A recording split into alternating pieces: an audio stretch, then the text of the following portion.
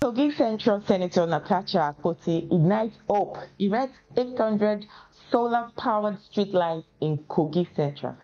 Hey there, ladies and gentlemen. Today we've got some fantastic news to share about the incredible work happening in Kogi Central. Brace yourself for this exciting update. Senator Natasha Akpoti-Uduaghan just did something amazing in Kogi State. She recently erected 800 solar-powered streetlights, making a positive impact in the area. Just to give you a quick rundown, Natasha Akpoti-Uduaghan was officially sworn in as the Senator for Kogi Central Senatorial District on November 11, 2023. This came after she was declared the rightful winner of the February election by the Independent National Electoral Commission, INEC, and subsequently confirmed that the Court of Appeal in Abuja, her journey to the Senate was not without challenges. Abubakar Ohere, the former APC senator, contested the election result, but the Court of Appeal dismissed his appeal, upholding Akpoti-Uduaghan as the duly elected candidate. The swearing-in ceremony took place in the Senate, making Akpoti-Uduaghan the first female senator from Kogi State. Natasha Akpoti-Uduaghan. Do solemnly swear. Do solemnly swear. That I will be faithful. That I will be faithful. And bear true allegiance to the Federal Republic of Nigeria. And bear true allegiance to the Federal Republic of Nigeria.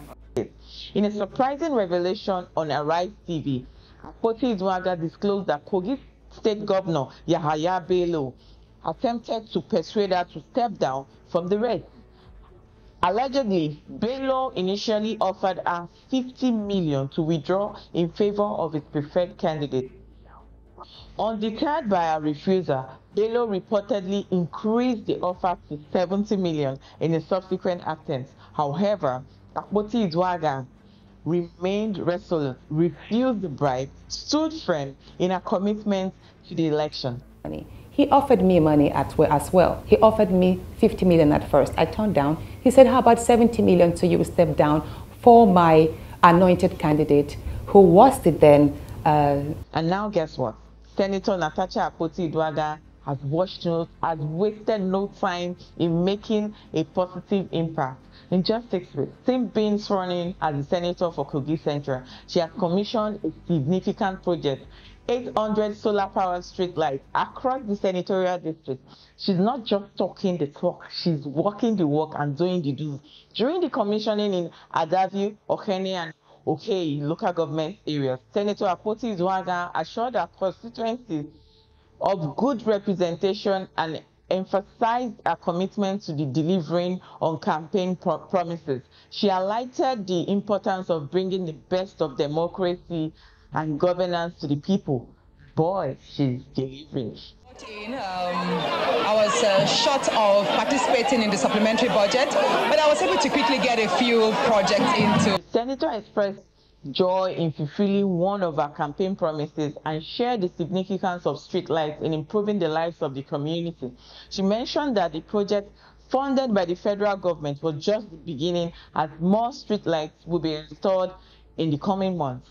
Barely 1 week to install 800. The last I counted was we had installed 800 street lights. Senator Akpoti-Uduaghan also pledged to initiate various projects, including primary healthcare centers, primary schools, water projects, and more.